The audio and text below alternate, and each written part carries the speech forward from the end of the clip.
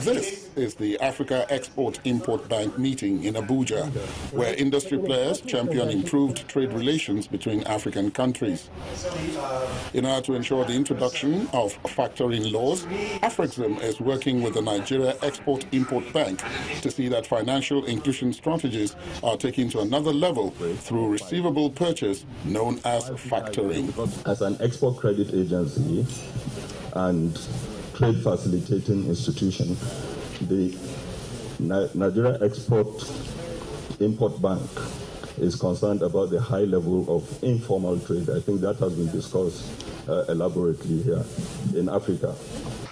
Factoring is an industry worth more than 1 trillion euros, and Africa accounts for less than 1% of that amount. Available data, however, shows that 5 African countries are responsible for that figure, and Nigeria is not one of them.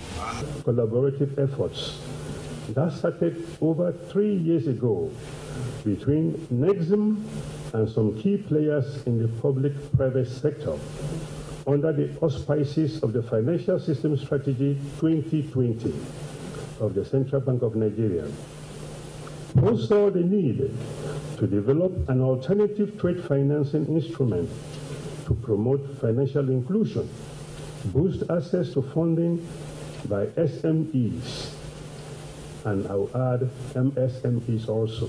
The global factoring volume is 2.6 trillion. Africa accounts for less than 1%.